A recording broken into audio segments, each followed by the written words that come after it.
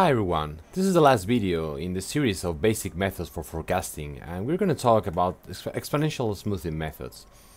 So if you remember from the previous videos, we described classical additive decomposition, and the idea was try to infer the trend using a center moving average, and then from that create a detrended series, and from that extract the signal component, and so on and so forth. But one ingredient in this method was the center moving average.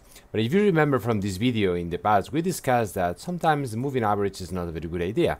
Because if you remember this analogy with the TV shows, sometimes we have to give different weights to the past history. So the moving average is basically pondering in the same way all the neighbors of a given observation. But the exponential moving average is given different weights to the last observation and all the past history. So let's explore a little bit more this idea. So this is the same formula as before, but expressed in a slightly different way. So in this case, y hat is the same as the previous history, and then you take a look at this 1 minus alpha comes in here in a different and slightly way, but probably more intuitive.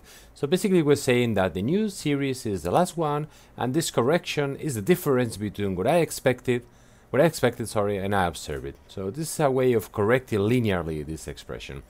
So let's play a little bit with this expression. So imagine that you want to create a new series at times t plus 1, and then by the formula this is alpha times the last observation plus 1 minus alpha the previous one. And the previous one can be written in terms of 1 t minus 1. So this is alpha times the last observation plus alpha times 1 minus alpha times t minus 1. And you can proceed in the fashion. So alpha times 1 minus alpha square. This coefficient is going to be alpha times 1 minus alpha cube, and so on and so forth. So this is a geometric progression, and as alpha is lower than 1 minus alpha is also lower than 1, its coefficient in the series is going to be lower than the coefficient before. So if alpha is large, like in this case, then this is going to decrease really fast. For intermediate values, this is going to be decreased slowly, and if alpha is closer to 0, then you see that this is going to be smoother. And this is interesting because in this case we are almost stuck with the last observation, maybe the second last, and in this case we are taking the whole history back. So we have to balance between those extremes in all cases. Okay, so this is the weight of the last observation, and this is the weight of let's say delay number 6 or lag number 6. Okay, we now have the new time series, and also what? Well, we can say that this is the smoothing function, so this is the new series, and forecasting is real simple. So basically we're saying that the next observation is going to be the result of this new smooth time series. Okay, a couple of problems with the method. The first one is that the prediction is flat, in the sense that if we are moving each data points in the future, we are using the same prediction as before. And the second thing is that we need to start as L0, could be the first observation, but we could play with that. And we also have to choose the best alpha in order to have the best prediction. This is called flat forecast because of that, because after t plus 1, basically all the predictions are the same. So here you have an example with R. You can see the series is the black one.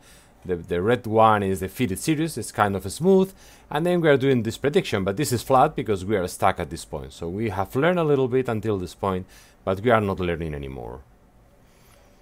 Okay, so how can we improve that? Okay, if you take a look at this, the air passengers in Australia, this is the trend line. Remember that we have played with this data set before, and we have some seasonality, but this is the trend.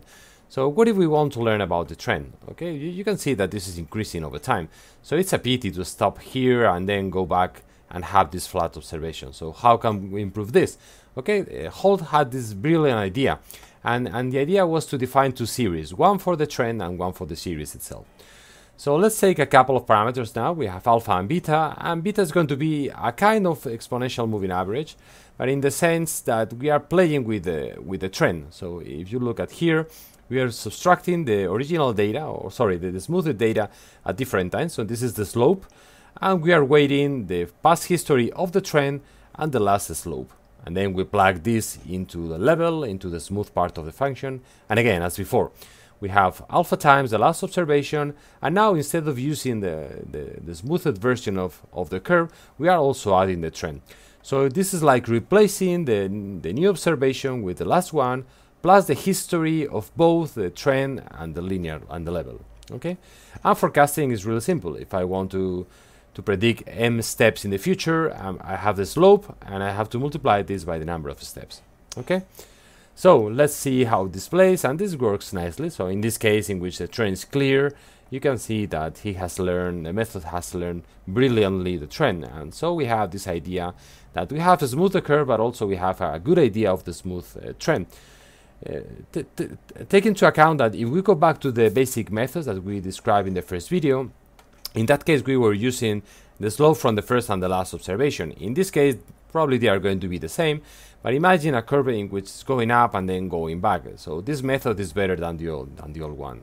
Okay, going back to this figure, more interesting idea. So what if this prediction is too stubborn? So maybe it's, I don't know, maybe it's so stuck in this idea that this is growing that it's not going to capture any variation in the data. But sometimes we have these ups and downs, so probably this prediction is not taking into account this kind of fluctuations around the trend.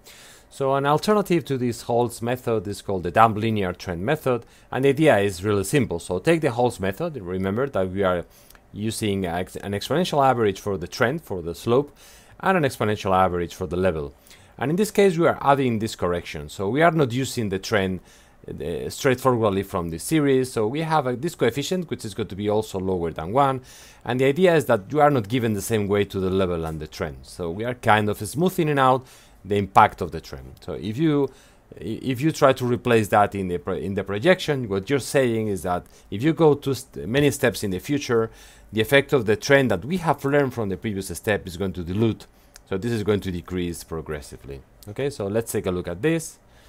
And here we go. So this is the prediction into the future. Of course, this damping comes from the idea that you have to accommodate some space for these lows. But of course, if you live long enough, then this is going to converge to the original method in which we have a level which is going to be flat all the time.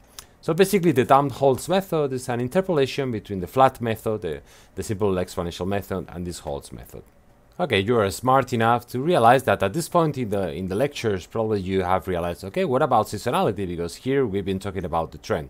Okay, of course, all of these methods have their counterparts, and they are called, for instance, whole winter exponential smoothing, which is the Holt method, but taking seasonality away. And again, the idea is brilliant, so why not applying this idea of moving average, of exponential moving average to seasonality? And again, in this case, we are using a detrended series, and we are trying to create the new season according to a weight between the detrended series and the past history. Okay, I'm not going to devote much time. You can do this for multiplicative seasonality, but you get the main idea of the video. Okay, so let's take an example. In this case, we have, as we discussed before, we have trend, we have seasonality, and probably we have multiplicative residuals, because you can see that the variation between the peaks and the valleys is increasing also with time. So if we apply a Box-Cox transformation or a logarithm or whatever, then we correct that, and we still can apply this method. And you can see how you have this seasonality, you have the trend, and then you have this whole winter methods with additive or multiplicative forecast, and you can see that they are performing more or less the same. Okay, in R, you have different methods to implement those, and the simple exponential smoothing is called SES, and the Holt's method is Holt, and if you want to apply damping, you have to change this to true, and the whole winters is HW, and again, you have to play a little bit, so you have to decide what type of seasonality you have, if seasonal or not, like in the previous example, if you have damping or not, and of course the window of the future observations. If you want to plot the result, you also have autoplot, and autoplot is going to give you this nice type of plot in which you have the observed data set, the level, the slope, and the seasonality of the series. And don't forget that you can mix and match all this sort of plots, so you can compare different methods using the function auto layer. So I leave that to you as an exercise.